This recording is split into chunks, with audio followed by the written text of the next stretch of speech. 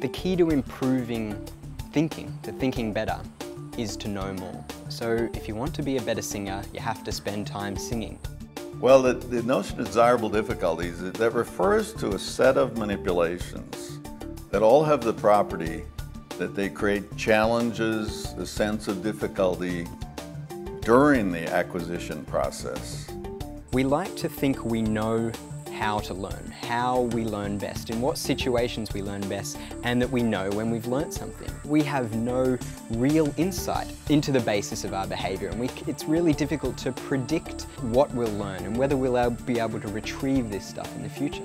What we think works for learning, it's not even that there's no relationship between what we think and reality, but in fact it's a negative relationship. What we think works is the exact opposite of what actually works.